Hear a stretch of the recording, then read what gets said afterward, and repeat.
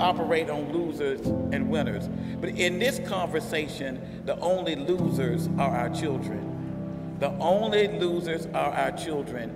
And we must make a commitment to do everything we can to give every child a better life.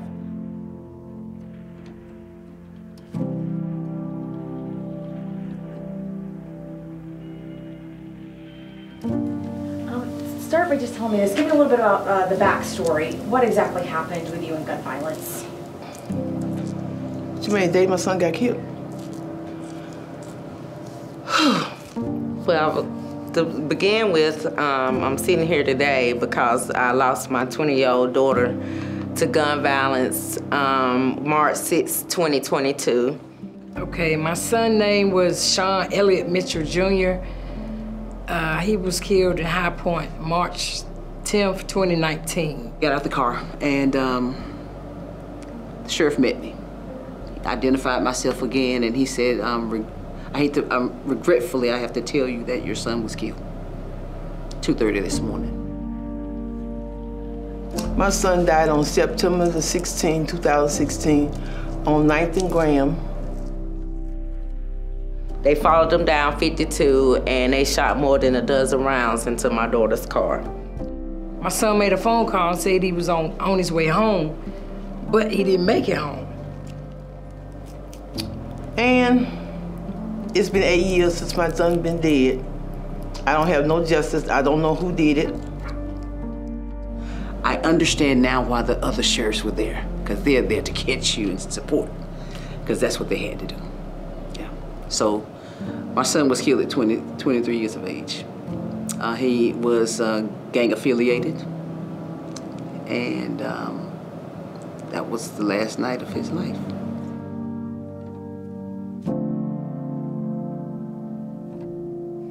And it'll be a year, March 6th, which is next month, that I still have no answers.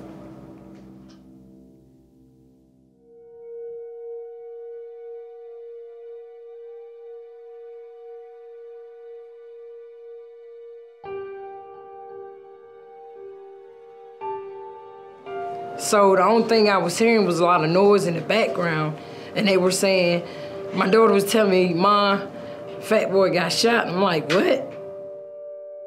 It's been a journey. It has been a tough journey. I mean, it was just a circus. And you still don't have justice, and it's something that I have to live with every day, every day. Well, when my children were growing up, which I have great-grandchildren now, they could go outside and play, didn't have to worry about them. But now you can't even let your children go outside and play. My son died from just helping somebody. It didn't have anything to do with him, but it's like me telling, I done told my daughters numerous times, your brother was there in the wrong place, wrong time. Every time I hear of a shooting, whether it's local, whether it's worldwide, it hits a certain place. It triggers raw emotions. I kiss my son pictures every night and day and tell him how much I love him and miss him.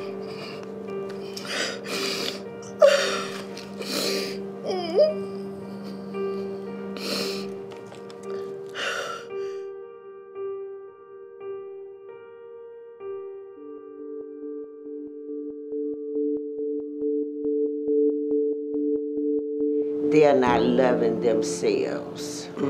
If you love yourself, guess what? You're gonna think about, if I do this, what's gonna happen to me? If you love you, you're gonna think this out. If I do this, I'm going to prison for 15 years. Junior was a good fella. He loved children. He loved animals. And even though in the street he was who he was, when he came home, he was June.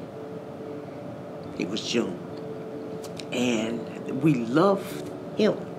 And we still love him. That's what I want him to know. Some people's circumstances are harsher than mine. Some are better. you know, but it's never easy to bury a child. And I just want to say that I support all grieving mothers. I look at this. Every time these officers, firemen, ambulance attendants, whoever, whenever they leave their home, they're walking in a fire of danger. And I'm not saying everybody's perfect, because we're not. But I will say this, together we'll stand. And so every time I hear that, my heart hurts, aches for that family. It aches for that parent, that mother, that father, those siblings, because I know very well what they're going through. You know, I just thank God I'm still standing, that I can speak for my son and speak up for my son, because he's not here to do it.